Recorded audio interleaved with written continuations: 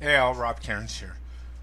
Before we get to this week's episode, please note this episode is sponsored by StunningDigitalMarketing.com, the agency for all your digital marketing needs. This week, I'm going to talk about how to manage your digital photos. So you want to sit back and relax and enjoy this week's episode.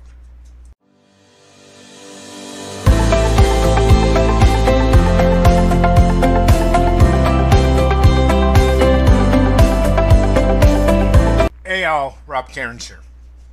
I'm the CEO and Chief Creator of Amazing Ideas at StunningDigitalMarketing.com. In our last episode, I talked about how to protect your Windows computer and your website. I also explained you need to do this for your personal life as well as your business life.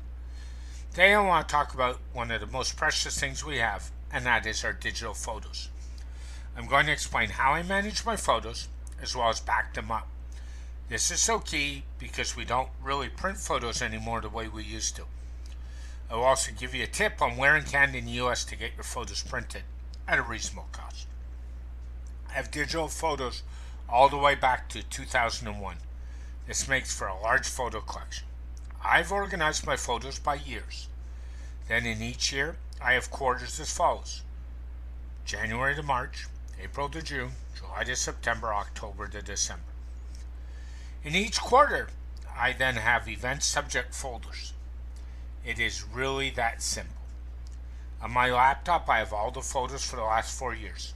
Everything else I store on a USB hard drive, as I do not access them as frequently. The key is to have a filing system that works for you. If you do not have a system, it's like garbage in, garbage out. Now, backing up your photos. Now that we have a system for storing our photos, we now need to back up our most precious memories. I use a combination of Google Photos, Amazon Photos, and external hard drives. Now let's start off by saying Amazon Photos is free for Amazon Prime members. Amazon gives you unlimited storage space and does not shrink the resolution of your photos. This alone makes Prime such a good deal at $79 Canadian a year. Google Photos will store your photos for free if you use what is called their HD resolution, which is about 80% of the original quality. This is ample for sharing, using online and even printing up to 16 by 20, which I did recently. All that's required for Google Photos is a free Gmail account or paid G Suite account. If you want to store your photos in full resolution on Google Photos, the space you use counts towards your Google Drive limit. Now, as I mentioned, I store my last 4 to 5 years on my laptop and all photos on a USB hard drive, which sits near my computer. I also make a copy on a hard drive, which I store off-site at a friend's place. That's the key, off-site backup, folks. One of the things that I do is have Google Photos apps on my Android smartphone and Android tablet. I have the app set to upload any new photos the minute I connect to a Wi-Fi network. This backs up the photos real time in case something happens to my phone or my tablet. Now, just a little caveat here. If you install the Google Photos app on iOS, on an iPad or an iPhone, you actually need to go into the app for it to run. In the iOS environment, they don't run apps in the background, so that's just something to keep in mind. Now I store all my photos in their HD format, which makes the storage free. I have all my digital photos since 2001 on Google Photos. The naming convention I use on Google Photos is year/event, name/month. This makes it easy to find things.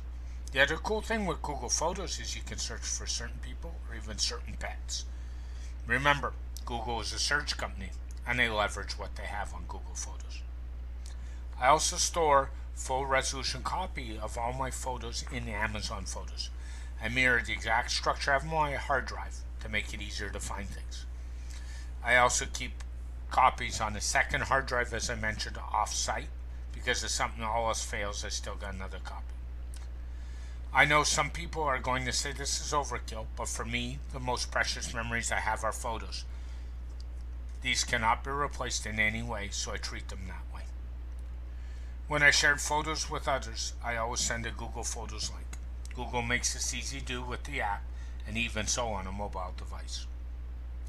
Now, the other thing I should tell you is to manage Google Photos on an Android tablet, an iPhone, an Android smartphone is easy. To create albums, to tag stuff, to drop them in the albums.